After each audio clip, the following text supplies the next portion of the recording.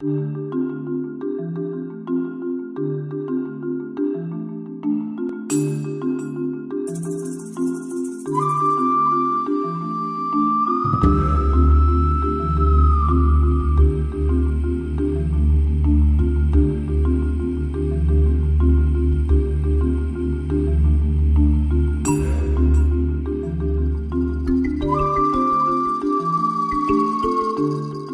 think this seminar is quite useful because it brings in two large communities in the world, the ASEAN and the Pacific Alliance, and two huge markets with a lot of potential.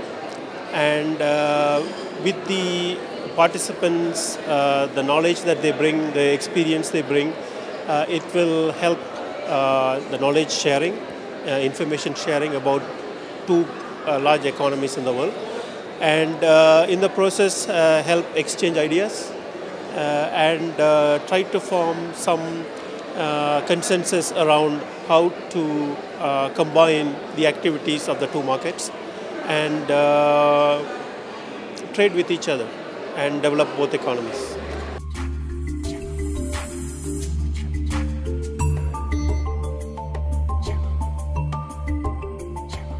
ASEAN has been trying to lower barriers for a very long time.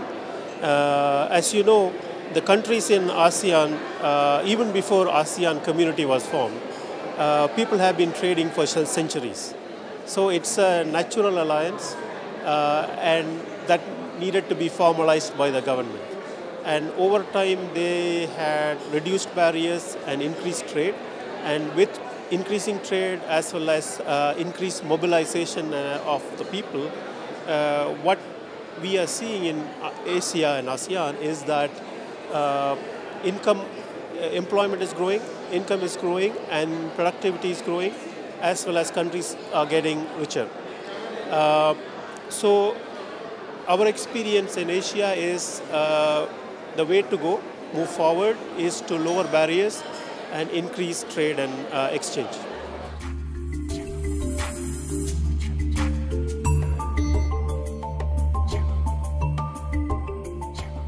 It's an important initiative to bring together both markets, countries and people. Only by greater interaction between businesses and people you can expand the economy. Obviously, you have taken the first steps in reducing the barriers and exchanging ideas and information. It would help if you could expand your reach by expanding the alliance with other countries with a greater market reach.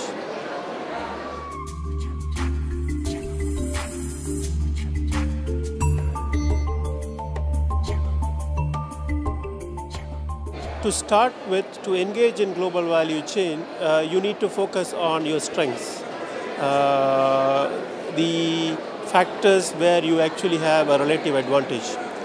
And once you start specializing in those segments of value chains where you have the greatest advantage, and starting with that, the experience in Asia is once you start engaging in a particular global value chain, it starts to create an ecosystem whereby economy develops around the segments of the global value chain that you have localized. And in that, local businesses start to develop around supplying services and products to the value chains. In the process, you create local value chains, regional value chains, and increase employment and income. So participating in global value chain at the level, at a segment where you have the greatest advantage is the starting point, it's the right starting point. And moving forward, countries should look to diversify because depending only on one segment is pretty dangerous, so to speak.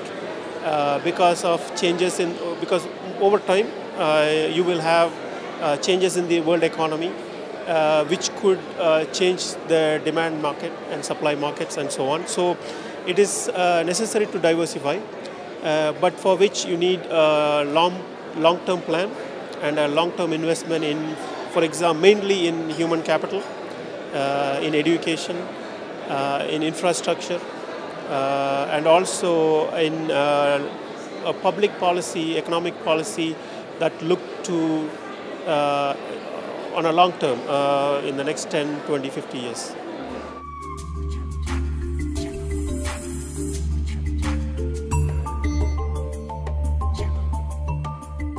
So far, when you look at trade relationship, the divide has been the distance. However, as you know, with the advancements made in technology, information and communication technology as well as transportation technology, the distance is closing.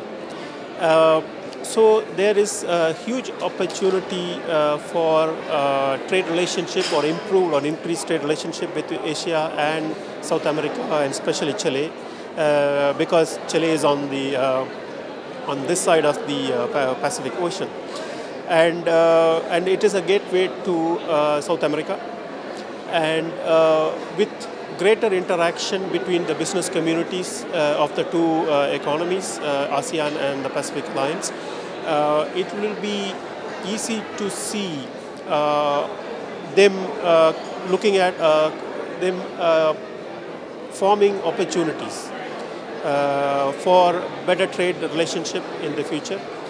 And what is necessary is for the policymakers to make policy that enable and promote this trade relationship.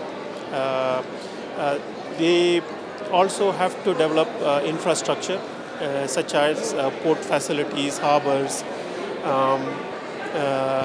the road networks, and also have the policy to have the right investment in, enable the investment from other countries to come in and set up businesses and trade throughout South America. So I see there's a great possibilities and potential for this alliance, Pacific Alliance, as well as ASEAN.